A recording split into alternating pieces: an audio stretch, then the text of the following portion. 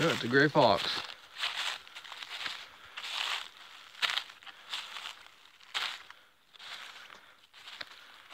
Huh. It's getting pretty discouraged about this spot.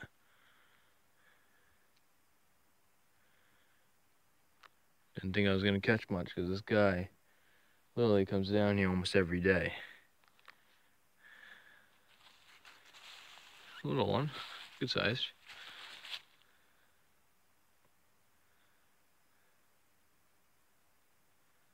All right.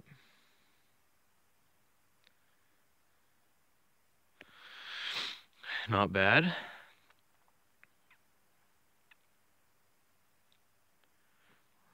This trap bed was right here. He's on a cable linked to that little pine right there.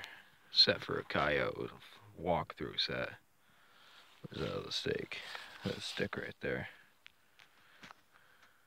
So, yep. What's the catch look like? Yeah, I got him right above the pad by the looks of it. Not bad. Let's get taken care of and move on to the next one.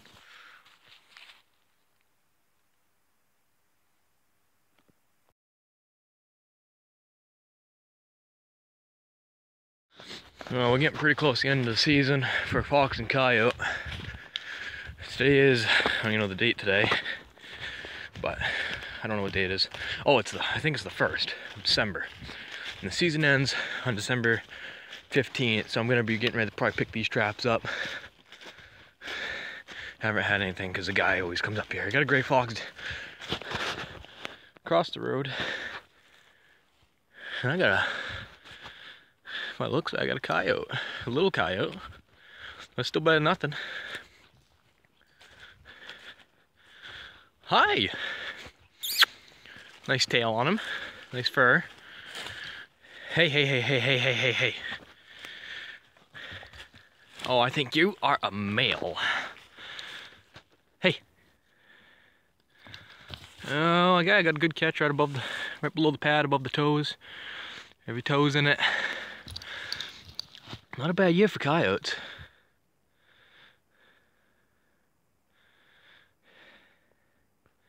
Sweet. Good deal.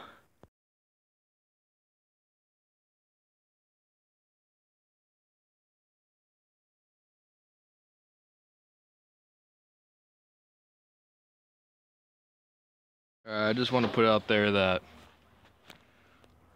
I'm picking up for the season for the fox and coyote and coon stuff because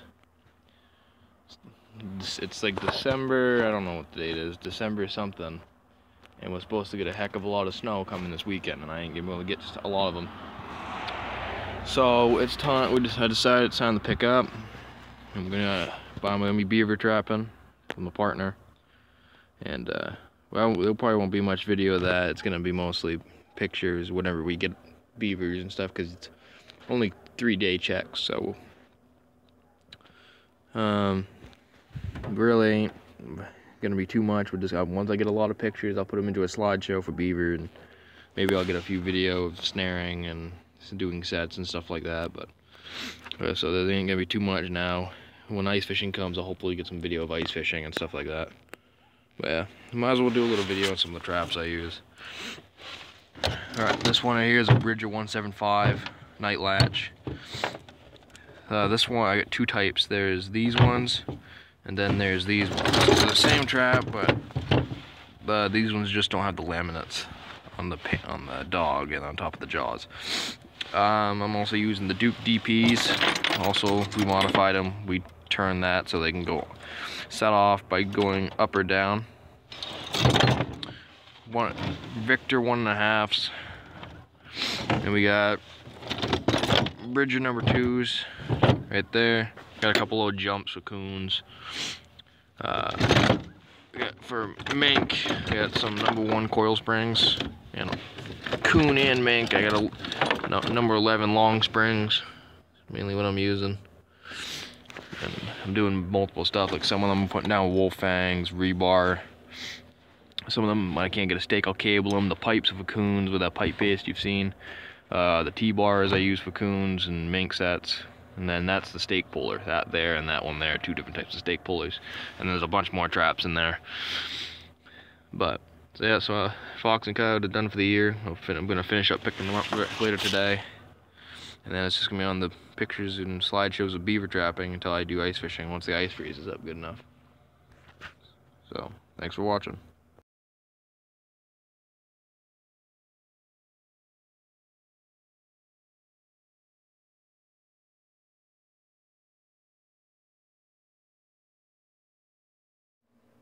Alright, so this video is rather late, and couldn't help myself for it. I finished trapping a few weeks ago, and I just decided like I had my video footage for the last few weeks, and I just never got around to making a video. I was busy, and I'm not fully done with still doing beaver and everything, but we are not doing fox and coyotes because that's gonna end soon. And I also stopped around the big snowstorms we had, but Um, and there ain't gonna be much video of beavers. It's mostly just gonna be pictures, and when I get enough, I'll make a big slideshow of them. I think right now I'm only halfway. I think we're up to 70 something, maybe. And another thing is in all of these videos, it might seem like I don't catch much, but what you don't realize is that the amount of time it takes to catch to take a video of every single catch. That takes too much time because when I get there, if I have some, you might have that could be in a bad catch. You might just be running late or other stupid reasons. A few times it was raining. I couldn't get a lot of footage of a lot of things because we had a lot of rain there for a while, and so I only took video of some catch. I took some of junk catches like the porcupines and the possums, and then I took actual video of the bigger coyotes and the fox. And I don't have a video on here of one red fox because I only got one, and it was on one of the days it was raining. I didn't want to get my camera wet, and I got a lot more grays. I don't know how many videos are on here of them. And what the plan is now is I'll make slideshow videos of the beavers, and then I also will do some ice fishing stuff because ice fishing's coming up, and hopefully, if I can get a new bipod come up soon, I'll try and get some coyote footage. The gun's right there. And then next spring I'll do more turkey, but get some better turkey footage if I can have people film. It's better when you have somebody film for you, so then you have actual better footage, and you can have you and what you're doing and stuff like that. Like I had people with me when I did my video on how to do the coyote flat set. Well, could be for anything. Fox, coyote, don't really matter. Could be set for a fox, you might catch a coyote. I caught a lot of coyotes on a fox set. But, so I'm going to try and do whatever I can, and if I slack, I slack. I don't plan this to get anywhere too big, but I just do it for fun. And, might as well, in the video, you can see him in the background. This deer is my dad's big 8-point from a couple, I don't know, I think 4 or 5 years ago now, 5 years ago. And that's mine from last year. I think his body's bigger, but the racks are different by a lot. But so yeah, if you don't think I'm not catching much, it's just because I'm not gonna take the time to take a video of like every animal, because then I'm gonna have 40,000 videos of animals. I'll take pictures of all of them, which I'll probably make a slideshow of most of them, but I will not make a video of every single one. I'll take a video of some of them, the ones I feel like should go in so you can see a variety. Like porcupines, that's something you catch, and it's a junk animal that ain't no value, and you ain't gonna get them out of a trap, so you gotta usually dispatch them. But I do all that, try and do all that off camera, because there's a lot of people that do not like to see that kind of stuff with the killing of the animal. So I'll make sure it's off camera, so you'll never see it. And basically, yeah, I'm just not gonna do every animal. And then this video at the end, I think there's only 2 animals in this video. There was a fox, and what else was there? There was a fox and a coyote, and I might have a couple beaver pictures. I don't know. That's just a little bit, and they're from a few weeks ago. And also, the one coyote at the end is the reason why I saved it for the last video. It was the biggest one of the season. That thing was the length of my body, almost the length of my body, and we had used, it almost didn't fit on our stretcher. It was so long that the tail was basically almost sitting on the ground. If we set it leaned up, we had to actually hang it because the tail would have been on the ground and would have gotten ruined and stuff like, and would have dried up weird. So we ended up having to hang it, and so it in total it stretched out to be longer than me by like 6 inches.